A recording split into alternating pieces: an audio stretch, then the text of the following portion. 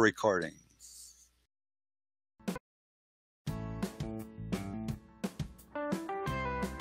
All right, well, I don't know if the little graphics are going to come up when I play this, or this is a Scientology podcast, and we've got a very special guest today. We've got Max Hauri from Grenchen in Switzerland who's going to talk with us about a wide variety of things. I'm very excited to talk with Max. So sit back, relax, and enjoy the podcast.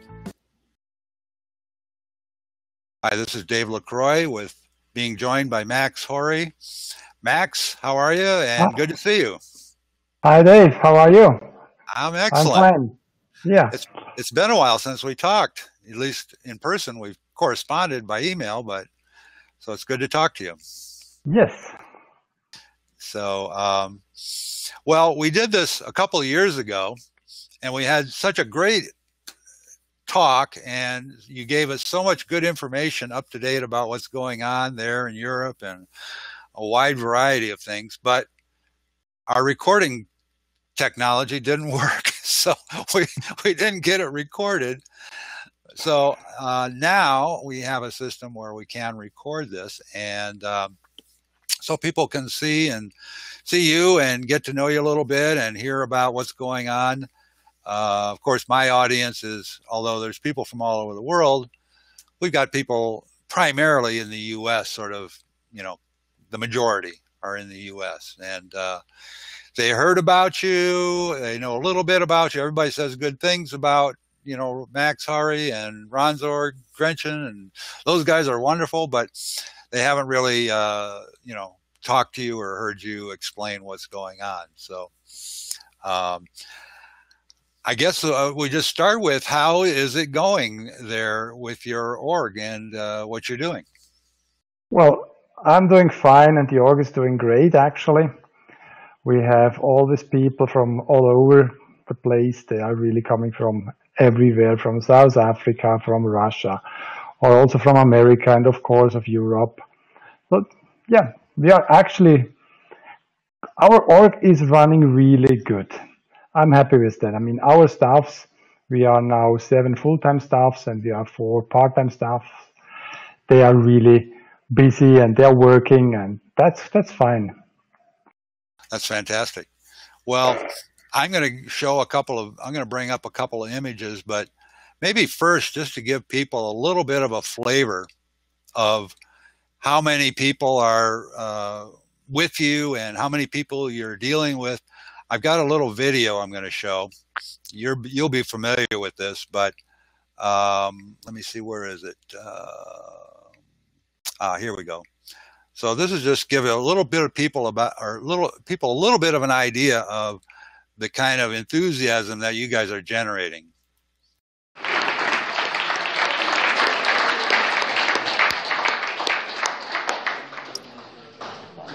Congratulations.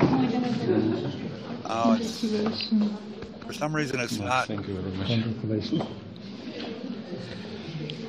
Congratulations. Having some problems with these videos, but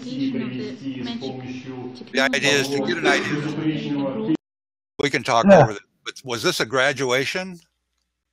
Yeah, this was actually a master, and we have always, when we are in Russia, in the evening, we have a master. And then all the people come there, and I give a small speech then normally, and then of course we have the certificates of the day, and then there are the wins of the PC and students attaining the camp. So this is actually quite a cozy moment in the end of the day. So this was in Russia? That was in Russia, definitely. I just wonder where it was, what I see here, because I don't remember. I can play a little bit more, and maybe you know what? That's okay. I mean, this is fine here. Okay. This is not so important, actually. Well, it's important in the sense that we don't have groups getting together like that here in the U.S. You see, that's very inspiring in this day and age to see people outside of the church getting together and using the tech. So it's quite inspirational. That's why I wanted to just show that little clip of it and let you talk about what was going on there. Hmm. What would you like to hear from me? I mean, how we make the groups, or Well, let me show you something ask me a else. specific question. Okay. I'm going to bring up something else that'll help us come up with some ideas. Um, oh, I know what I did wrong. All right. Yes. So, first of all, now this picture may be dated, but there's some of your people, That's yourself and right. your beautiful wife and some of your staff. And I just thought for people that aren't that familiar with you and what you're doing, it'd be good to see their happy, smiling faces there in Ronsorg. That's right. That's right. So, So, I mean, this is just the stuff. This is the hardcore stuff, basically, not the part times. What you see here. And that was okay. a picture we made about 4 or 5 years. No, probably 4 years ago. We made that when we came new in the house we are living in now here in Grenchen. Okay. And did you mention to me, maybe it was before we started recording this, how many staff you have now and how many people? 7.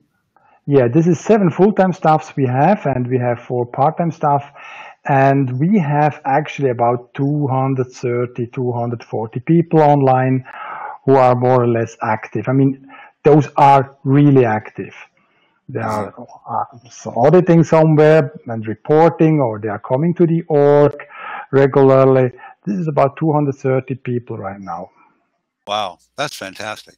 Well, I've said, and people have said, that you're probably the largest, most successful field group in the world. Do you know of any group that's got higher, more active than you are, or is that correct? You're the most successful field group in the world, right? Most probably we are. I mean, there is a big group also in South Africa. It's also a nice group. We have strong groups in Russia. There is one organization which is probably the same size as we are. I don't know, maybe not in the amount of public, but in the amount of delivery, because they really demand that the students are coming intensively when they come. So we are a bit relaxed about that. So if someone is a year on a course, okay, then the person is a year on the course. But they really say, when you come on the course, then you are in 3 months and you are through. That's it. So What group is that? that is actually, it's called Ron's Org number 1 from Moscow. And Oh, they it have must. quite a lot of, and they have quite a lot of all staffs and auditors. And when I hear about their auditing, I mean, the well-done auditing hours, they are talking about 600 in a month, and we Wow. are far from that. Wow. It's really incredible how they work. But when I look at the figures of the amount of publics they have online, they have around 120 maybe, or even less, or I don't know. I'm a bit confused because we have more people online than what they have, and that surprises me.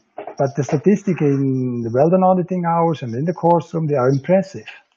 Yeah. Oh, that's fantastic to hear.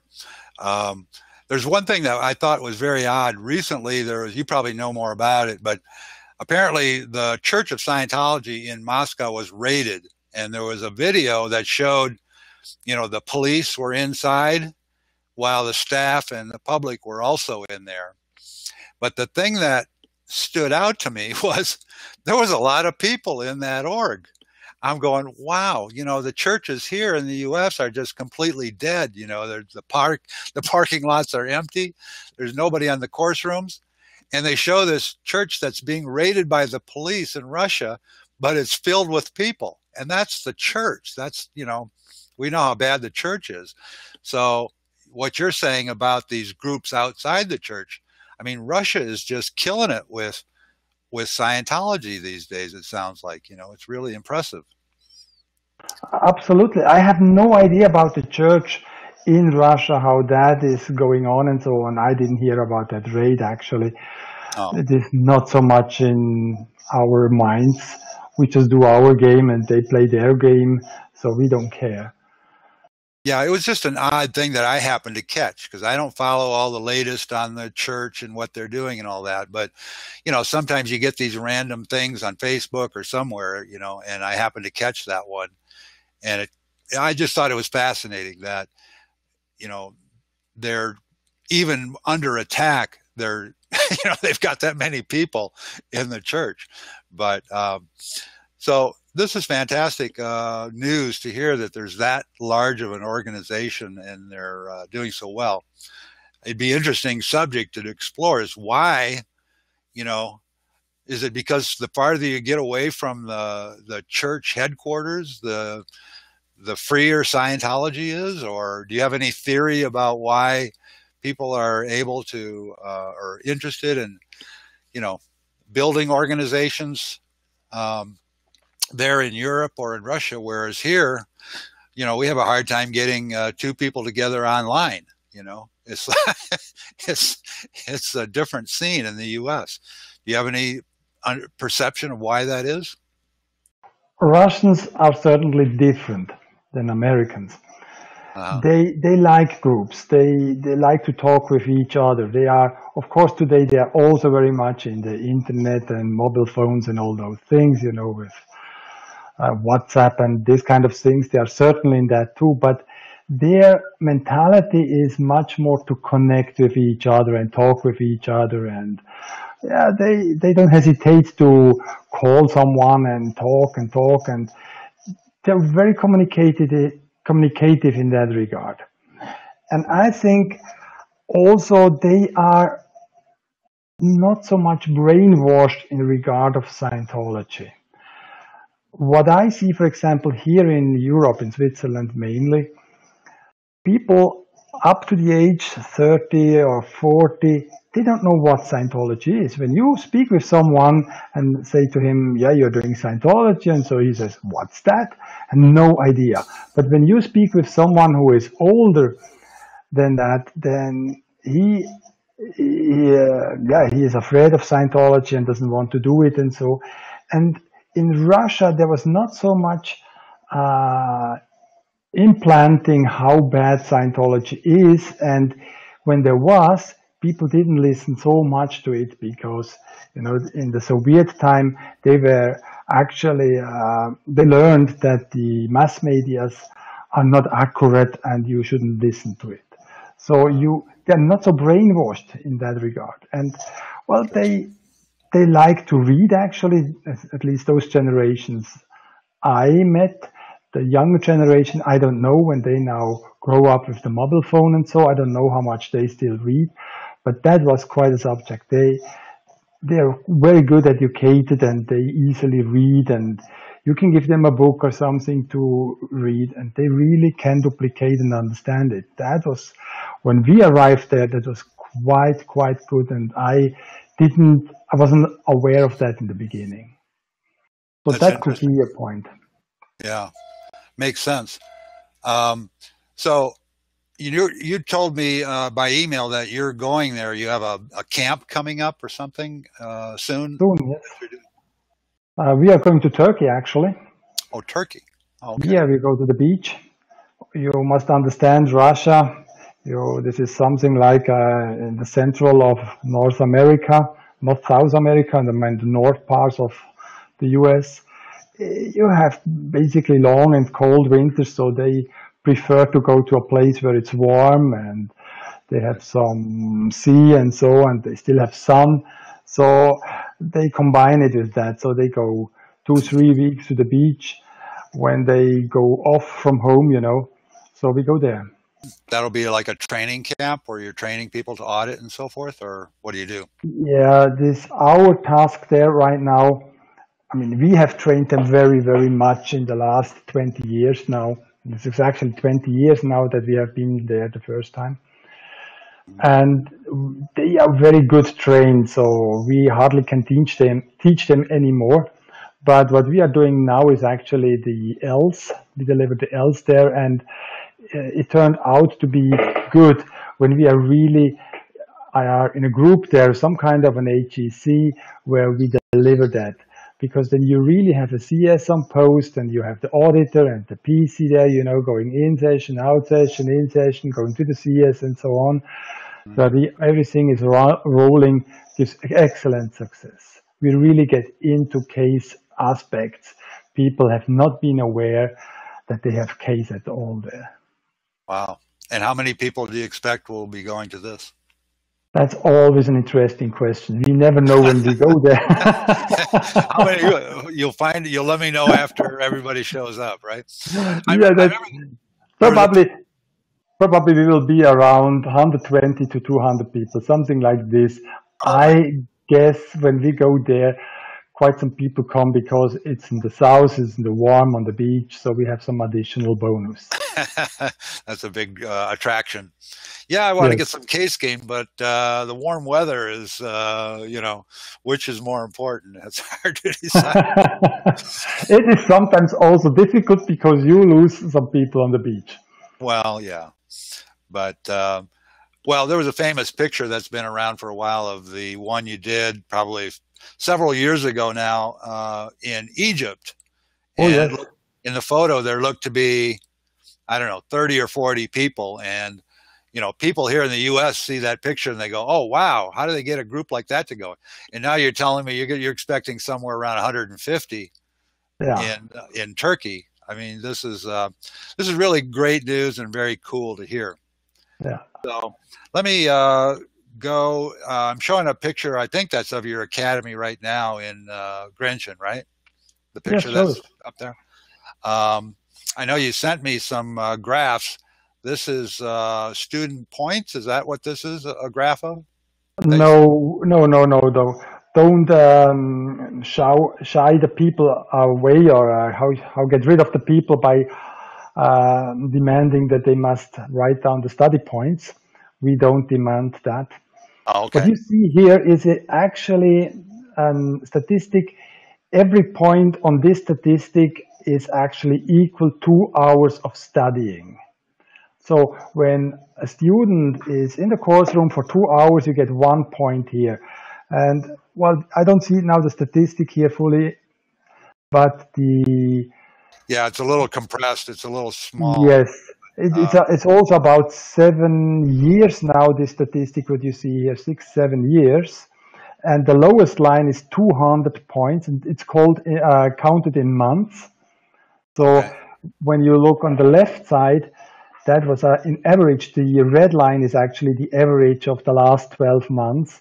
And the one which is sharply going up and down are the monthly counted statistic, and the red one is the yearly counted statistic. I got you. So the lowest level is, or the lowest line is 200 points. So that means 400 hours of studying per month. And now we are up there in the 600. And well, you should actually show a little bit more in PT. This is. Can you move it a bit on the right side? I had to just copy it and upload it, so I can't adjust it or do anything with it. Yes. I can't even bring it in to make it bigger. Okay. Unless maybe if I go full screen, you can see it a little better. I can try to go full screen here. Let me see what's, no, it doesn't change much here. Anyway, when you're on the right side, there it's now again nicely going up. We had a bit breakdown, I mean a little bit going down there. 2 years ago it was quite high, it was very good, and then it went a bit down, and now it's again going up very nicely, especially the red line. I'm looking mainly on the red line, not so much on the monthly line. So that is really good, and we are working hard on that. I mean, this is something I'm pondering all the time about Div 6, and that we get new people and making outflow, and so that's a big issue of myself, because if you don't do that, you don't get the course room full. Right, and that's the key point. This is a course room. See, people here, again, I have to relate it to the U.S., but there's nowhere near this amount of activity and people on course on a weekly, monthly basis in the U.S. anywhere. that I know of. I mean, there are some people getting trained. There's people doing the solo course individually or working with individual, field auditors or whatnot. There's a couple of centers, but no, this is, I mean, when you're saying this red line up here, let's say on the far right, that represents something like 600 hours in the course room in a month? No, you have to double it. It's actually 1,200. 1,200 hours Yes. on a monthly basis. On a monthly basis, yes. And the highest ever you can't see now. We had the highest ever, which is a bit more on the right side here. Okay. And talking about the course room, I mean, the course room is the heart of the org. It's really it's the most important part. What I found out many years ago is, I mean, this was about 1995 or so. The most important tool we have is the checkout. You won't believe it. And that's the most important thing. The less checkouts you give, the less the quality is in the course room, and the statistic will crash in the long run. And this is really something, and this is also what in the mail I sent to you, I was talking a little bit about what is standard tech and what not. And this is for example, something what I'm suspicious about, very suspicious. This fast flow came actually after 72. Or when did you start in Scientology? I mean, do you remember this time when it? I remember in 71, and there wasn't even a tech dictionary then, and there wasn't even a student hat course. I don't think had been released. But was there a status of fast flow that you don't need checkouts? That came later, after Method 1. And originally the fast flow was you had to have been super literate. In other words, do the primary rundown. Yes. And Method 1, and then you could be fast flow where you didn't need checkouts. But then they watered it down to if you'd just done the student hat and Method 1 word clearing, you could be fast flow where you didn't need checkouts, I think, as I recall. But that came later than 72, actually. Oh, yeah. Yeah. I think that was more like in the, I think it would have been mid-70s or mid to late 70s when that sort of came about, that I recall. Yeah, exactly. This is this policy, but how was it called? I don't remember the name, but I wonder if that was really LRH's intention. This is really what I wonder, because today we are very suspicious about when LRH actually left the lines. Yeah. And our discussion go actually in the direction of that it must have been in 72 when he really took off the hands of the orcs.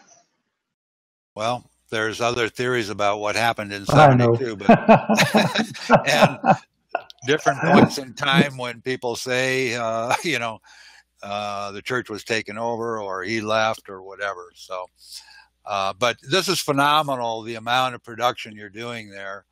I'm sure that people watching this are just going to drop their jaw and go, oh my God, have we been sleeping? Because see, here in the U.S., the vast majority of Scientologists that are outside the church, they're fixated on these TV shows and these blogs about the church, Yeah. And it's been, very frustrating for me trying to, activate groups and put out information about this, make the tech available, and, the positive stuff just runs into this, like dead end to a large extent. Now that's starting to change, and I'm sure that we can get a lot of things going here in the U.S. And once they do wake up, look out. I think they'll be gangbusters, but it's been tough. I see the problem. What you're talking about, is you have, and we suffer of that too.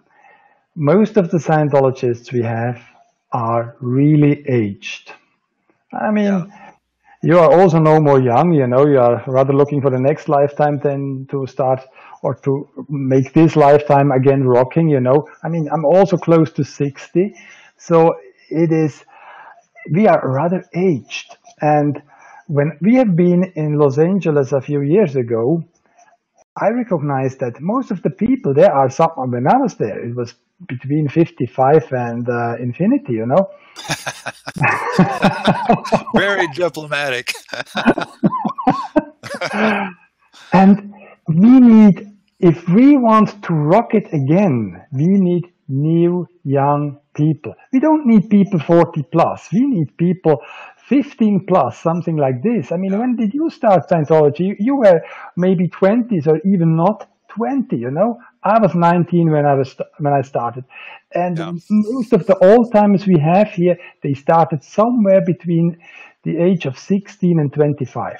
And we need those people. And if we fail to do that, forget it. It will just disappear. Yeah, that's an excellent observation. Very astute. I see these guys. I have a large Facebook group, and it's a mix, brand new people and old timers, veterans.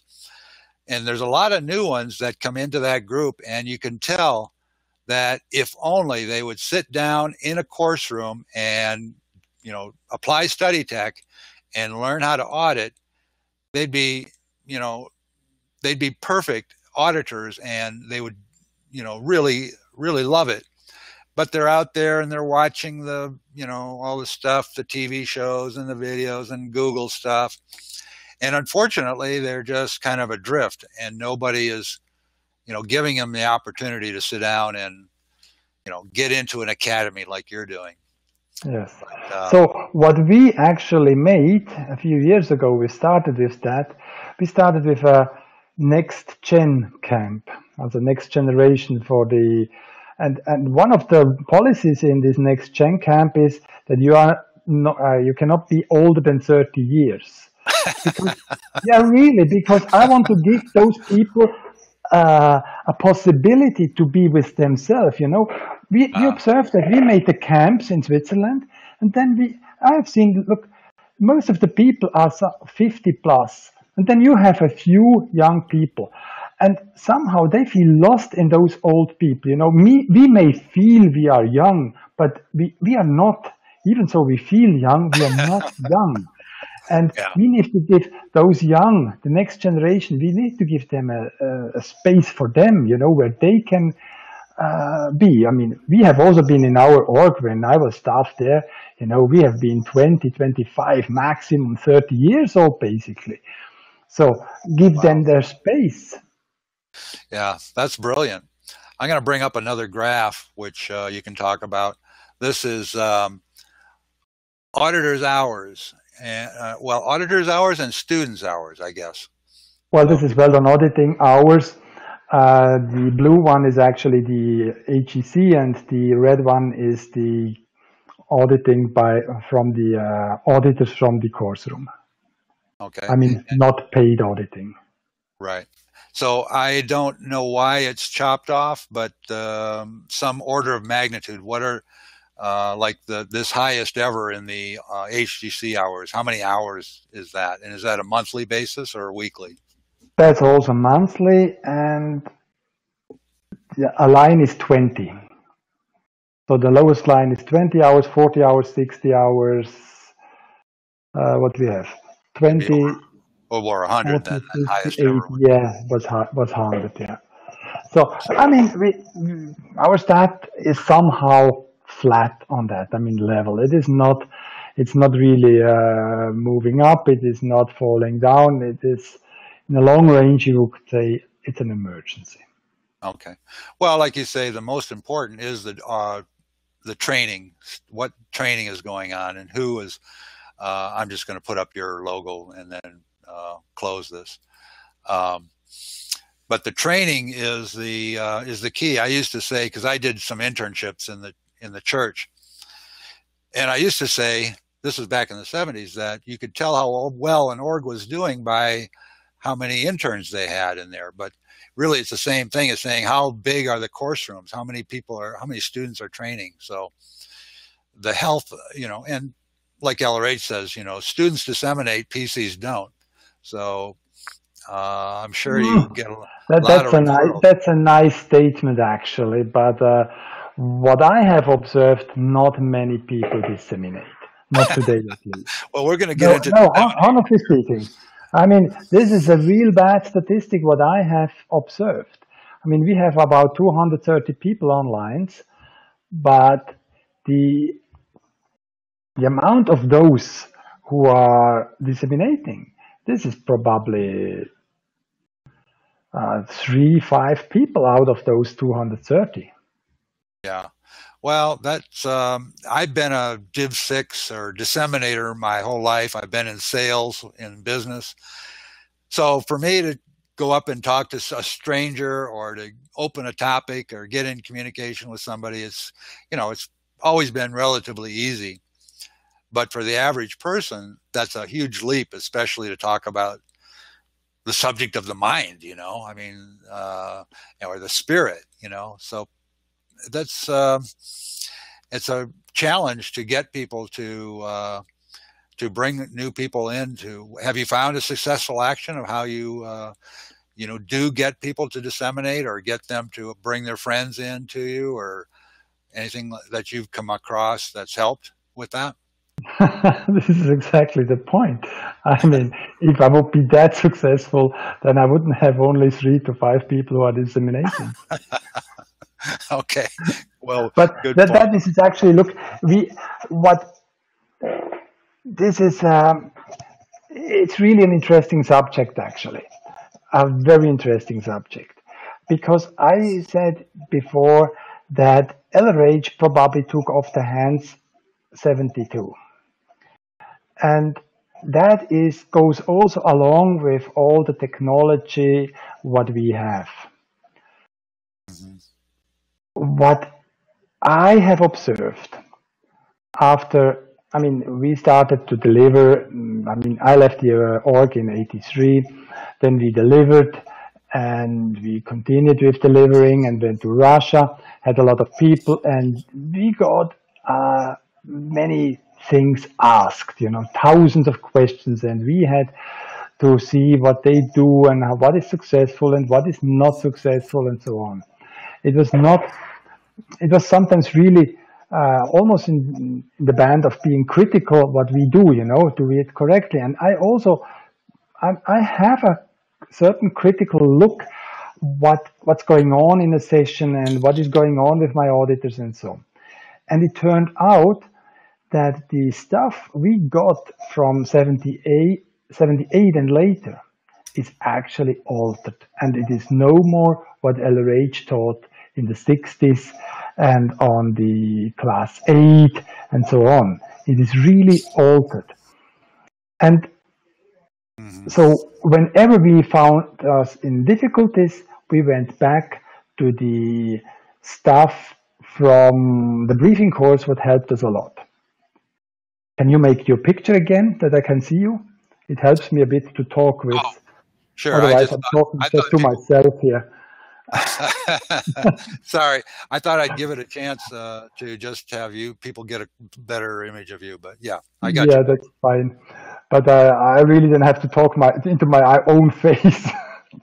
So what I observed then was that many aspects of the tech is altered. I can show you a policy letter from 1980. It is called Ethic, Justice, and the Dynamics, which is a nice policy letter. And we wanted to put it actually on a course of us, because it is a good summary of all of this subject. But we had some problems with the policy because it is against homosexuality, and we have homosexual people in our lines, and then those people go through those courses, and then you have to justify why you have this policy there, why you think this policy is good, and so on. And I wanted to know where LRH says really about it, and wanted to find out. Today with computer, you really can scan through all the materials within a few seconds or minutes, depending on what gradient you go into it. And then I got to the bright idea and said, okay, let's take something in the vicinity of this homosexuality and scan it on my computer. And I found that this part is actually copy-paste from the science of survival, but not with the part of or with the word homosexuality in it. The perversion, yes, but the homosexuality, not. And then I went to the internet and was I was searching for a program which can compare materials where they are taking from, that they really are looking what is copy paste. And then I was going through this policy letter, and that was very interesting. I found this is put together from the self-analysis book, from the policy or from the bulletin responsibility, a lot of the science of survival, from other books. About 7 or 8 references have been taken and copy-pasted into one policy letter, and some part was probably written by someone else. I mean, we can now talk about, yes, but this is LRH, how it was done, No, it is not. It is taken from some books and put into a new policy letter. And this is not what LRH really meant, And certainly LRH didn't do that. That's the most important thing. He didn't do that. I mean, it's ridiculous that LRH would go and take his books and say, okay, copy paste that, and then we make a policy letter after that. From that, he wouldn't do that at all. So that's a clear proof that 1980 this was messed up. And I mean, we can go into many bulletins and policies from this time, which are really not LRH. And then I was with Henrietta. She is helping me very much in Div 6. She is right now studying thoroughly OEC 6, the green volume number 6, Uh-huh. And then we just to get a full grasp of Div 6, she asked me, and I told her then, well, study the original OEC 6, which was released, what was that, in 74 or 76, and the new one. And she got so confused with the new one. And then I realized something, and I had to say, well, do you know what? Most probably Div 6 got altered. I mean, a lot of the policies got altered, especially in the mid of the 70s and later, which really makes us fail in Div 6, in the promotion and marketing and everything, And today I'm actually convinced that since the mid of 70s, we do not have a strategy in Div 6. We actually don't know what we are doing in Div 6 in all those 40 years. And this is where we end up now with having no new people, with having empty orgs wherever. I mean, it doesn't matter if we are talking now about the church or if we are talking about the free zone. This is where we can find the failure. So we are going now back to this original OEC 6, and we are trying to apply that to the modern technology we have. I mean, internet, mobile phones, and all those apps we have today. We have to bring it into this life we have today, but with the original policies and ideas of LRH. Wow.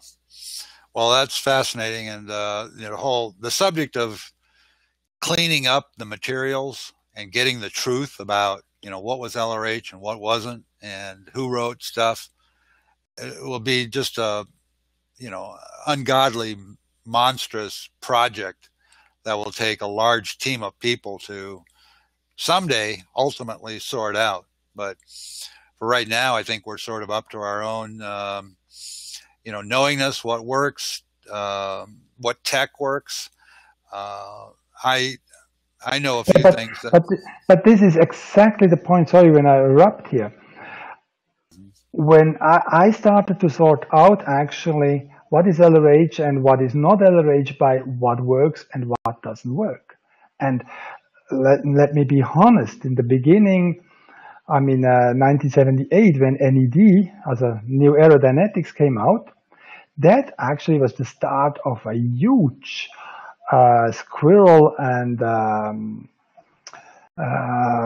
not application time. I mean, we had so many natural clears, people who just got attested clear only because they could actually spell the word Scientology. And you laugh now, but this is fact.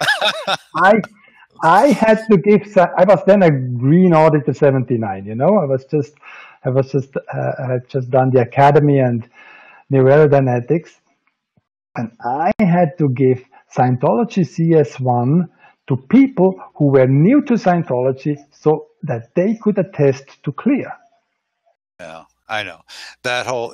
I don't know if it's the problem with NED itself or with just the discovery or the statement that people could go clear on Dianetics, and the way that's been handled over the years. I mean, I do cycles here, people that had been handled in the church or mishandled is more accurate. And, it's very easy to clean them up, and in less than, half a dozen or so hours, sort out if they're clear or not and validate them, and they're happy as can be. Or if they're not, they're cool with the R factor. But yeah, that area of clears has done more damage to the field than maybe almost anything else. I don't know, but yeah, well, people do not understand a lot about Dianetics, but I can tell you what they really understand. They understand it is dangerous to be audited past clear. And then they come in having 2 hours of Dianetics, and they are afraid they could be clear and say, well, I could be clear and this is why and blah, blah. And they hesitate to be audited on Dianetics.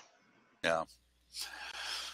Well, to say we've got a little work cut out for us is, I guess, a very big understatement. But,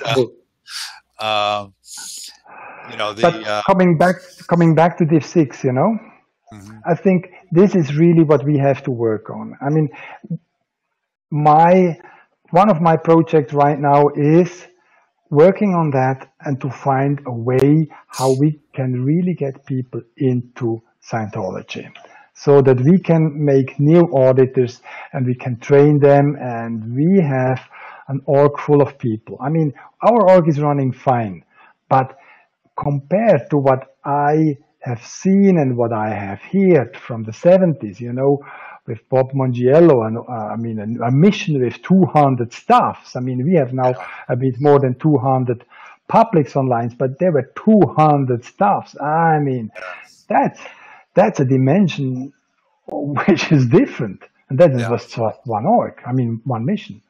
Well, let me ask you what my idea. The thing, I'm sort of on a mission to get first of all, start with some webinars, just some YouTube videos or whatever, explaining the basics of Scientology, because surprisingly, they don't exist. People, it's like something that people didn't notice, that we do all this, like all these websites and a lot of stuff online, but then when people buy a book or download a book, I mean, they're for free, or listen to lectures and they go, wow, I'd like to do some more.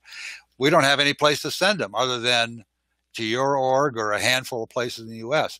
But there's no online videos, number one. And then from there's no online courses. Like, why couldn't we have a course on the tone scale, or on how to study, basics of study, or on the ARC triangle, or parts of man? What's the reactive mind? All these things could be courses that people could take online as a channel to then move them to a field practitioner, field group from there. So I'm interested in creating or getting people that want to work on creating webinars, like the YouTube videos. You can watch a YouTube video in 10 minutes, learn how to change, a light in your car, and all kinds of things. But not only YouTube videos, but take them from there is to online academies. What do you think of that idea? So some kind of a life hack. I'm not so fond of that. Okay. Because, really, I honestly have to say so. And I want the people in the course room. And if we don't get the people into the course room, we are gone. We disappear. We just disappear. Webinar, Skype auditing, and all those things are just unlocking the orgs. And we need the orgs, because when we talk here now, this is nice, this is beautiful, but it is not the same as having an org with, let me say, 15 or 20 publics in it and about 5 staffs in it. This gives an atmosphere you never can get on the screen, you know. This is just not possible. When you have an org full of people, you have an atmosphere. And when you have, let me say, 200 people in the org, this is a fantastic atmosphere. This is just great. You just go there to get theta, you know. You go into the org just to fill up your batteries with theta. And you will never have that on Skype. You will never have that on webinars. It's not the same. Well, you and I have both experienced that in orgs, you know, and you're living it right now with your group. But what brought us in, what kept us there was, you know, if you analyze it, as far as I'm concerned, is that something from reading a book or hearing somebody talk about Scientology, you immediately went and for a very small amount of money, you were able to sit down across from somebody and look at them without doing anything. And you'd have a cognition. Wow, there's something here, you know, this is interesting. And you're right, you have the social environment. But what I'm talking about is a feeder line to get people to the orgs. It's a marketing strategy or a dissemination strategy to feed that interest. If somebody downloads Dianetics and they read about it, why not give them a quick seminar on how to audit Dianetics? They go out and find their sister-in-law who's grieving about her, you know, departed husband, give that person a session, and then now they've had a win with it.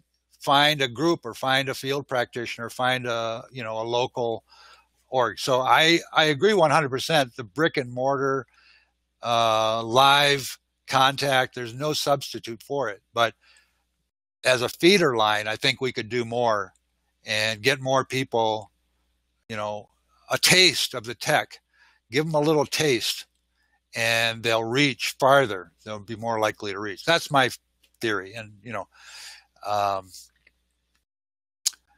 it's up for debate. It's a good subject of conversation, but that's the way I look at it. See, I'm very pragmatic in that. Either it fills the org or it doesn't. And I'm also critical with what I do, you know. I mean, I have not done yet so good that I can say, well, I know how to get tons of people into the org, you know. I don't have that. We have new people, but by far not that much or many as I want. We are still try and error here. We are not professionals really on that. We have projects, we are working on that, and we try to find where is really the entrance to get more people online. And we have to find it, and we have to find it rather quick. We should not wait too long. Yeah. And then it will run. Well, that leads me to maybe we can wrap this up, but I had mentioned to you, or I'd notified you about this OT committee that I started. I just wanted to see if there was enough interest, and there was surprisingly thankfully there was a fair amount of interest, because on just a few days notice, we had about, you know, a couple dozen people or more show up for an online meeting, you know, just like this, only there's, you know, a lot more people. But an OT committee could possibly get more people to sort of experiment and trial and error, do different things, you know, what works and what doesn't. And maybe that would be the chief, you know, the primary function would be dissemination and getting some successful actions, whether it's advertisements online, you know, paying for Facebook ads, or little videos, or just what, you know, will drive people to the local org. So anyway, what's your thoughts about the idea of an OT committee? Good question. Well, I'm I feel good that I came up with a good question, because a lot of my questions are kind of stupid, probably most of the time. I'm, as I said before, I'm very pragmatic on such kind of things. That's what I want. When you have people on an OTC or in such meetings, you have a lot of people who talk, but their talking is not based on doing this. I mean, Yeah. if someone comes to me and says, look, this is my statistic, and I brought in the last 12 months, 28 people, and 28 of, 24 of those 28 people are active in the course-room or in the auditing, then I listen very, very careful to that person. Right. But then I hear a lot of people who say, oh, well, you should do so and so, and we did so and so, and LRH wrote that, and you just only have to be green on white, and then it runs by itself, and stand the peg, and not stand the peg, and you don't have to worry, something like this. I said, thank you very much. Yeah, I get those too. I get people say, well, what we need is an online org, or we need this, or we need that, or, and I go, yeah, good idea. Let me see you do something. But I agree 100%. And during my tenure as head of this, because it's just a temporary position for me, would be to separate out, people that are going to step forward with a proposal that they themselves are going to do, and how they're going to get other people to help them do that. And they're going to just report to the committee on what they did and what their stats are. That's what I'm interested in. Not a bunch of expert consultants that tell us what we should do, and what other people should get out there and do. But yeah, that's, a committee. Hopefully the idea will take hold, that it will make people feel like they're somewhat involved, or they have a communication line to, and a connection to, the forward actions that the committee or whatever the group decides to be involved with.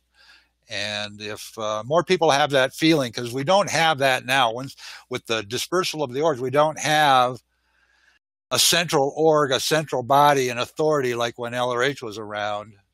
We don't have a cohesive, glue that holds us together, as Scientologists, other than when they walk in your door of your organization, or maybe when I'm talking to somebody on the phone personally, one-on-one. But, we don't have that sense of a group connection right now. So maybe that'll help. Do you think it's possible anyways that something like that can be done? Look, I think one of the most important things is that we have people who are really dedicated and put an org there. It's a full-time job. It is not something you do sometimes in the evening in the week. If you want to have an org, then you need some people who are working dedicated for that every day, basically. And then you can, after all, fill the org. And it is not depending on an OTC or any committee or any such things. It is really depending on people who are working hard for that. And this is what I miss.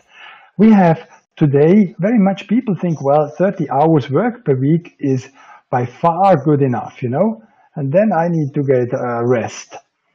I mean, such people you cannot use after all. They just disappear by themselves. So you need people who really want to do something, who really want to change something, and getting the show on the road. It's hard work. I mean, the policy affluence attainment, it means hard work. It is not something, you just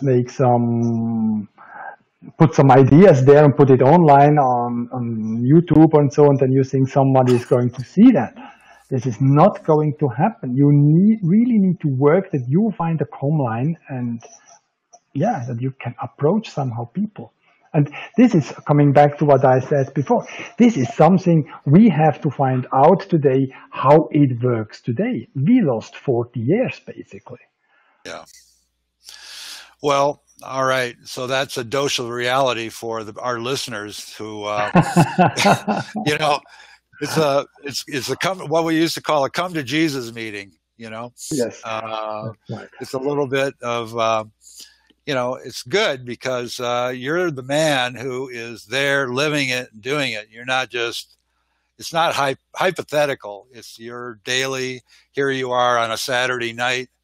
I was not sure to ask if you wanted to do this get together tonight because maybe you're going out to dinner or, going to a movie or something, but you're there at your org, doing whatever you're doing on a Saturday night, but you're holding it down and you're showing up and you've been keeping it going for years. And, my hat is off to you, sir, for what you do on a daily basis. And you're a beacon of hope and a beacon of, a true shining example of what LRH wanted a Scientologist to be like and do and have. So, thank you. You're welcome. And it's a pleasure to have spoken with you. And I'm sure that the people that watch this, it will be an inspiration to them as well. I know it's an inspiration to me. And, if any time, just let me know if you have something else that you'd like to do one of these about, or as always, we'll just stay in communication. And that's good.